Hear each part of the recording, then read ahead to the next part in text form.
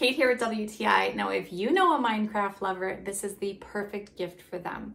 So this is obviously a mug. It is a really generous size, but it has a secret. So the second you pour hot liquid into this, a whole new scene unveils. So it starts off as just these plain black blocks. You can't really see much, but the second the heat hits, it reveals a whole scene. So you have all of your characters, you have caves and ores and all sorts of things to look at. And then you put cold water back on it and it goes back to just this plain one. It still looks nice even when it's plain, but when you add the heat, it just makes it extra exciting.